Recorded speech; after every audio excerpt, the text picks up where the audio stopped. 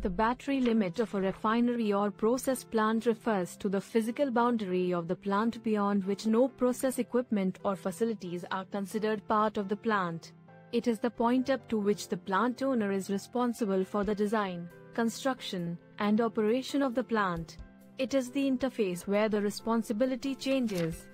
In other words, the battery limit defines the boundary where the plant owner's responsibility ends and the responsibility of other entities begins. For example, the owner may be responsible for the operation of the plant up to the battery limit, but beyond that point, the responsibility for the transmission of the product may fall to a pipeline company. The battery limit is typically defined in the project specifications and is an important consideration in the design and construction of the plant. The location of the battery limit can affect the cost, schedule, and feasibility of the project, as well as the regulatory requirements that apply to the plant. There are two types of battery limits in a refinery or process plant. They are called ISBL or inside battery limit and OSBL or outside battery limit. Both ISBL and OSBL are common terms used in the design and operation of a refinery or process plant. ISBL stands for inside battery limits.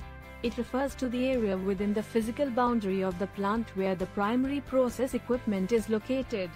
The ISBL includes all process units, equipment, and facilities required for the production of the final product, such as reactors, distillation columns, pumps, and compressors. OSBL stands for outside battery limits. It refers to the area outside the physical boundary of the plant where the secondary process equipment and facilities are located. The OSBL includes all utility systems required for the operation of the plant, such as water treatment plants, power generation units, storage tanks, and loading facilities. In other words, the ISBL is where the primary process takes place, while the OSBL is where the supporting facilities and equipment are located.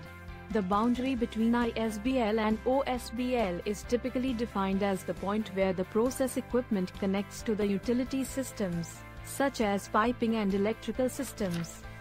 Both ISBL and OSBL are important considerations in the design and construction of a refinery or process plant, as they help define the scope of the project and the responsibilities of the plant owner and other entities involved in the operation of the plant. Battery limits are clearly marked in the P&ID and plot plans. For each unit, there will be separate battery limits.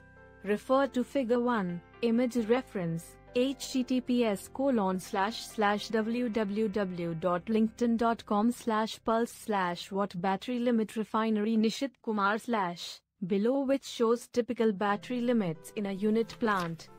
The battery limit is an important concept in the design, construction, and operation of a refinery or process plant for several reasons.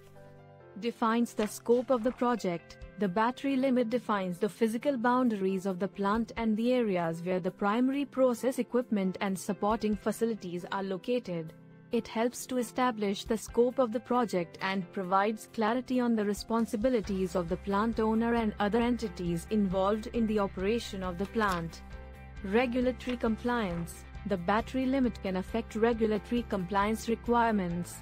Different regulatory agencies may have different requirements for the design, construction, and operation of a plant. Knowing the battery limit can help ensure that the plant owner is meeting all regulatory requirements and that the plant is being operated safely. Cost estimation. The battery limit is a critical factor in estimating the cost of the plant. By knowing the battery limit, engineers can accurately estimate the cost of the process equipment, supporting facilities, and utility systems required for the operation of the plant. Optimization of resources. The battery limit can help optimize the use of resources. By defining the boundaries of the plant, engineers can focus their efforts on the design and construction of the process equipment and supporting facilities within those boundaries, rather than extending those resources beyond the battery limit. Maintenance. Battery limits help the maintenance team to isolate any unit at the battery limit and perform the required action. Safety. During an emergency situation, hazardous and utility supplies can be stopped at the battery limit to prevent the further spread of the hazard to the remaining plant. In summary, the battery limit is a crucial concept in the design and operation of a refinery or process plant, as it helps to define the scope of the project, ensure regulatory compliance, estimate costs, and optimize the use of resources. The decision on where to set the battery limit for a process plant or refinery involves a careful evaluation of several factors, including the following. Process requirements. The battery limit should be defined based on the process requirements of the plant. This includes the type of raw materials used, the products produced, and the specific processing steps involved. The battery limit should encompass all process equipment and facilities necessary to meet these requirements. Regulatory requirements. Regulatory requirements can influence the location of the battery limit. Certain regulatory agencies may have different requirements for the design, construction, and operation of different areas of the plant, which can affect where the battery limit is set. Environmental considerations. The location of the battery limit can also be influenced by environmental considerations, such as the need to control emissions or the impact of the plant on the surrounding area. Safety considerations. Safety considerations can also play a role in determining the location of the battery limit. The battery limit should be set in a way that minimizes the risk of accidents and ensures the safety of personnel and the surrounding community. Cost considerations. The location of the battery limit can also impact the cost of the plant. The battery limit should be set in a way that optimizes the use of resources and minimizes costs without compromising safety or regulatory compliance.